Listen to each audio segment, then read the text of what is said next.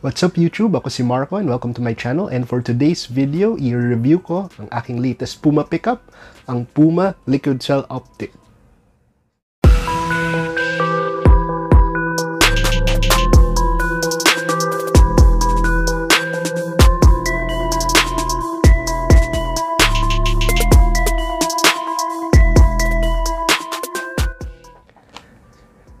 Yung Puma Liquid Cell Optic, linabas siya mid this year, 2019, and nagkaroon ng marketing campaign yung Puma and sinend nila tong particular shoe na to to sneaker YouTubers and pinare-review nila. So, ang colorway na pinadala ng Puma sa mga reviewers would be yung primarily Volt and blue and red. So, medyo makulay siya. So, ito yung picture. Lagay ko dito sa taas.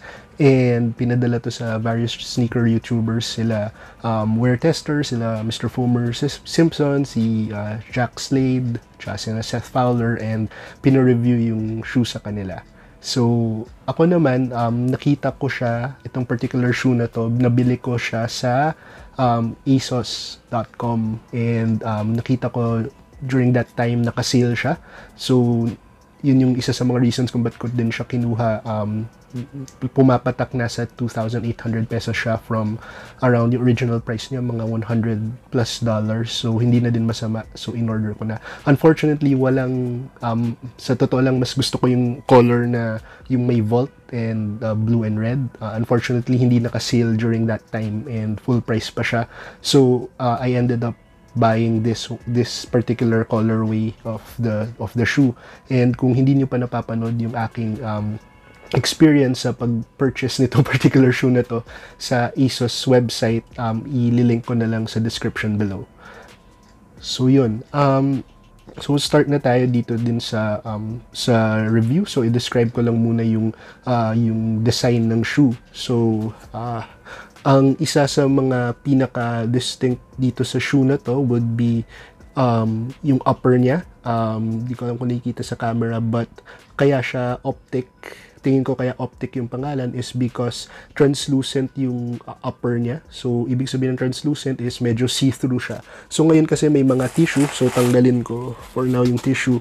And bulk ng shoe is translucent. So, kung pasok ko yung kamay ko, ayan, may kita nyo na yung mesh material niya, nakikita yung ibang part ng upper.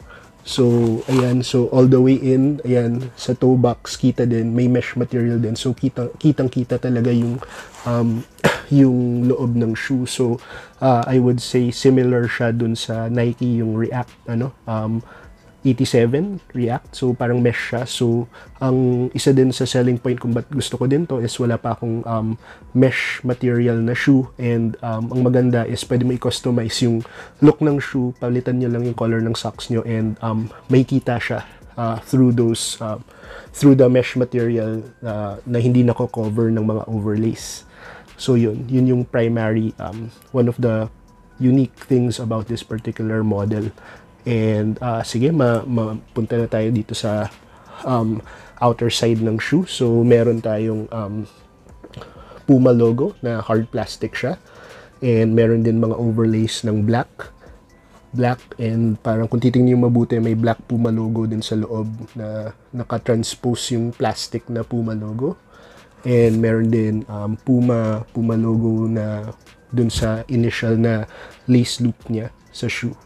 And dito naman sa toe area, meron mga triangle na gray and in purple colorway na mga fuse material. Siguro nakakatulong din yan dun sa stability ng shoe kasi nga mesh nga lang yung ibabaw niya. And pag mapunta tayo dito sa tongue area, so ang pangtali niya are simple lace, hindi siya lace loop, so mga butas lang talaga siya. So, in black and purple na may fuse material. And sa tongue area, naka-spell out, hindi masyado nakikita kasi may shoelace pero naka-spell out yung Puma in purple. And dito naman sa tongue, may pull tab na merong Puma logo na translucent na black plastic material. And ayun, so yung laces is in black and yung lace tips niya is in purple. So, kung papansin niyo overall, yung theme ng shoe is black and white and konting hints ng purple. So, yun yung sa outer side ng shoe. Dito naman tayo sa loob ng shoe, mas konti yung design. So, kita lang yung plastic Puma logo as well as yung similar to the other side, merong plastic na lace loop for the initial lacing and may fuse material na purple. And that's it. Dito naman tayo sa likod ng upper din is may pull tab na itim, and kung papansinin nyo, merong black part dito, tas may cut out lang for the mesh. Siguro itong black part na to para may konting stability din at saka makatulong din sa shape ng shoe. Although pagkapain mo, sobrang nipis siya, parang wala lang siya, parang manipis lang siya na tela, hindi siya cushion or hindi siya padded. So yun. Yun lang yung material din niya sa loob. So, next, siguro i-share ko sa inyo yung midsole. Describe ko yung midsole. So, yung midsole niya is using ayan, nakasulat sa likod, is the liquid cell technology ng Puma. So, yung liquid cell, ano siya? Gel cushioning system. So, yung pag titignan yung mabuti yung cushion, sa loob, may kita nyo may mga parang mga honeycomb na shape. So, ang idea daw nun would be kinuha nila from nature. So, yung honeycomb, yung parang sa mga bees, sinasabi na structurally sound daw yun, and mas strong daw siya, yung shape na yun, kasi based nga din daw sa nature, and ginamitan nila ng liquid na gel technology sa loob. So, yun. So, translucent yung heel niya na yung sa may midsole, and nandun sa loob yung gel, and may kita nyo din yung shape ng parang honeycomb shape dun sa loob. So, yun.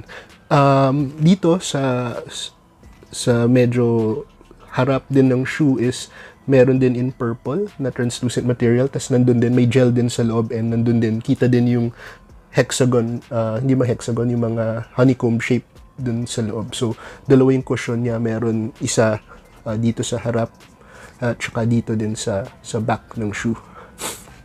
So, nagbabasa-basa din ako about the cushioning system, and siguro I would say na similar din siya dun sa gel cushioning system ng A6 before. And yung honeycomb, it reminds me of the cushioning system ng Reebok dati, yung Hexalite ng Reebok sa mga shoes nila before. So, yun yung cushioning technology and in the midsole dito. And mapunta naman tayo dito sa ilalim ng shoe sa outsole. So, ayan siya, yan yung track pattern niya. So, may kita na meron ng mga honeycomb na shapes dito sa gitna, at saka normal hard leather din naman siya. So, ayan. So, typical lang din naman, and curious lang din, merong mga butas-butas dito para makita nyo yung cushioning technology sa loob. So, makita nyo yung translucent na part dyan ng sole para makita nyo yung gel cushioning, liquid cell cushioning system na nandito sa heel. Sa harap, meron din mga butas-butas dito para makita nyo yung mga purple na yung gel na nasa loob ditong sa purple na cushion sa harap ng shoe. So, yun lang naman yung description din ng shoe, and overall, okay naman yung sa akin aesthetically, okay naman din siya yung itsura niya. Although yun nga, hindi to yung first choice ko for the colorway, okay na din siya with the shape and the look of the shoe. So, medyo chunky nga yung midsole niya. So, medyo may dad shoe look din siya. Although, hindi siya ganun ka-bulky. Lalo na kapag nasuot niya na on-feet. So, may dad shoe vibe siya, pero hindi siya ganun ka-bulky pag titignan. And, with regards nga naman sa cushioning, although hindi siya kasing lambot siguro ng Boost, comfortable din siya. So, hindi na din masama yung cushioning system ng particular shoe na to. So, malambot din siya. So, maganda siya pang lakad. And, yun nga, kasi yung upper niya, mesh material siya. So, I wouldn't suggest na ipantakbo niyo din siguro to. Kasi, questionable talaga yung stability. Kasi kung titignan nyo, yung mesh material, sobrang lambot niya. And, kulang talaga sa tingin ko for the support and cushioning dito sa upper. So, I would suggest na, although mukhang heavy duty tong outsole niya, I would suggest na pang lifestyle lang siguro tong sneaker na to. So, that's it. Siguro after sa outro, I'll show you some on-feet videos of this particular shoe. All in all, satisfied naman ako sa purchase ko, and yun nga, since I purchased it on a discount, so panalo na din siya for me. So I would suggest na you could cop this.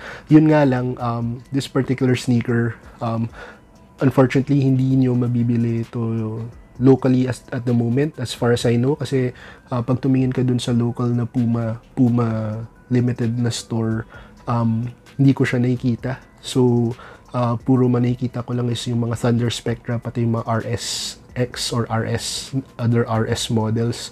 So, hindi pa ako nakita nito locally.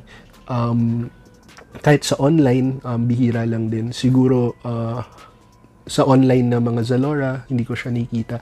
So, dun ko lang siya nakita either sa Amazon or dun nga sa ASOS. So, medyo mahirap din siya i-cop dito sa Philippines. Pero kung yun, if you see na okay din naman to, you could try hunting online for this particular sneaker. So that's it. If you haven't subscribed yet from my channel, please do so. Click nyo din yung notification bell to get notified sa mga bagong videos na ilalabas ko. So again, thank you for watching, and see you sa susunod na video.